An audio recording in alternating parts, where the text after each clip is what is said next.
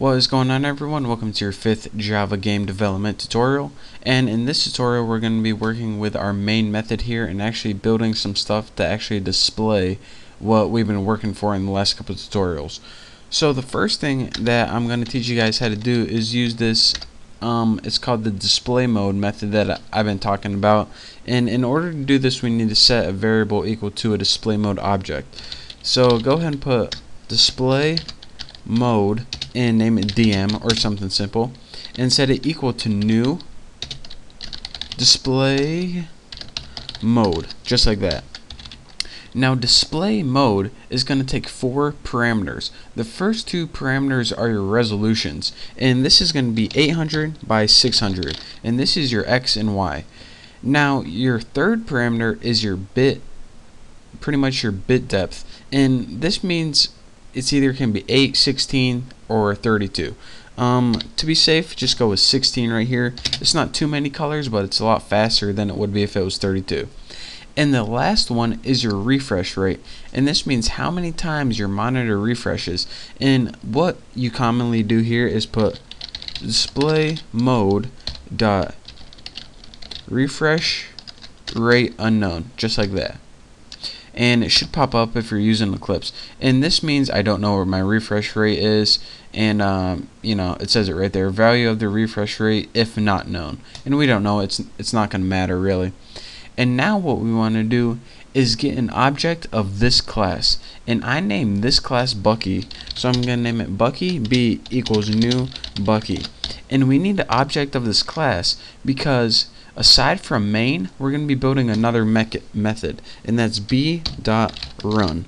And that run method is actually going to take your display mode as a parameter. So that's why we needed to put the display mode right here. So let's go ahead and tighten this up and build that run method right here. And let's go ahead, and in this run method we're going to be pretty much setting the stuff what we want to appear on the screen. So public void run, and of course it takes the display mode as parameter, so we need to make it take it display mode DM. And we need this display mode because we pretty much need it to pass on the set full screen in here, and I'll go over this later on. This display mode in this run method is actually going to call set full screen, and you'll see why right now. But first thing what we're going to want to do is set the background, foreground, and font of our window. So set background right there, and what do we want to set this background to? Color pink. Looks good. And now that we got our background is going to be pink, let's set our foreground right. So set foreground, hopefully I spelled it right, to color.white.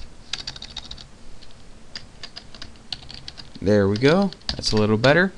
And now what we pretty much have is a pink background with a white foreground. So now all we need to do is pretty much put font on it. So set font, we need something to read, so that's why. And what do we want to put for font? Let's put new font. Let's make it, takes 3 parameters, Arial and font plain and 24. And if you don't know how to use any of these things, then check out my other Java tutorials, but you guys should know how to do this. That's why I'm going through it kind of quick. Scroll up, and now after this what we need to do is we need a screen variable, and what the screen variable is going to let us do is right here. You see we have the screen class right here that we built. So this screen variable is gonna pretty much be a screen object to let us use the methods in here. So go ahead and put screen s equal to new screen, and now we can call any of the methods in our screen class right here. So let's go ahead and do that. The first thing we're going to want to do, remember, is set full screen. Remember we built this method over here to set the window and turn it into a full screen window. So let's go ahead, and we actually need to encapsulate this in try blocks, one of those silly little things, and I'm going to go ahead and catch exception ex and we won't handle it because I don't plan on messing up. And let's go ahead and call s.set full screen. And for your parameters, remember it takes a display mode and a JFrame window. And instead of window, you can just put this. And in case you don't know what the this keyword means, it's pretty much a reference to whatever object you're working on. So it's pretty much a reference to this right here. And that's what the this keyword means. So inside this try block, you actually want to have another try block. So if this works, let's go ahead and put the thread to sleep. And what this is going to do when we put the thread to sleep, remember, when we put a thread to sleep, it does nothing. So once it sets it to full screen right here, we want it to do nothing for 5 seconds. That's 5,000 milliseconds. And if you're saying, alright, why would you want it to do nothing for 5 seconds? Well, if we didn't have it sleep at all, it pretty much would just set it to full screen. And down here, we're pretty much going to go ahead and put, let me find my finally, where's my first try? Try right there, catch, actually this is going to be finally s dot, and what do we name it? Restore. There we go. Restore screen. So here's what this is going to do, and we need to catch this. Catch exception ex, and don't handle it. So here's what this run method is doing in essence. What it's doing is it's changing all the font. That's all nice and neat. But it's changing it to full screen, and then it's waiting for 5 seconds, and then it's returning it to regular screen. And if we didn't have this at all, it would change it to full screen and then restore it back to normal size so fast we couldn't even tell that it was happening. So that's why we need to wait. We say, alright, once you get to full screen, just wait, pause, let us look at it a little bit, make sure we didn't mess up anything, and then after 5 seconds you can go ahead and restore it to normal screen. So I only got 3 minutes left, so let me hurry up and write my last method, and that is going to be right here. Public void paint, and his parameter graphics G. And for here, let's go ahead, G dot draw string, and 3 parameters. First, what do you want the string to say? This is gonna be awesome. And 2 more are positioning, and we'll put it 200 and 200, so it'll appear somewhere in the middle of the screen. And now what we need to do is end that, and let me just run this to make sure it works.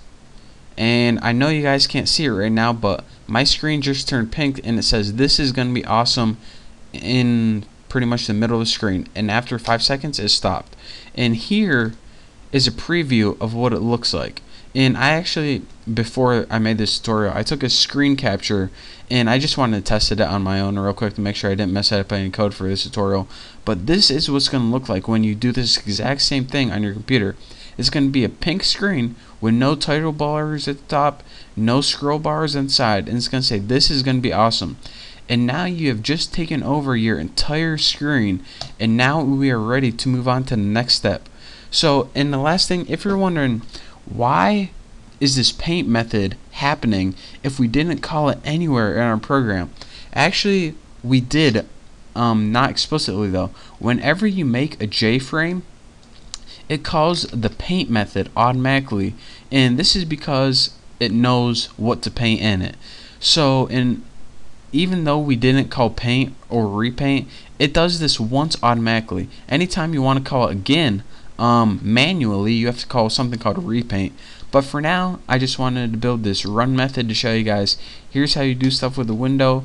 In our other class, we're changing it to full screen, making it wait for a little bit, then restoring it to normal size.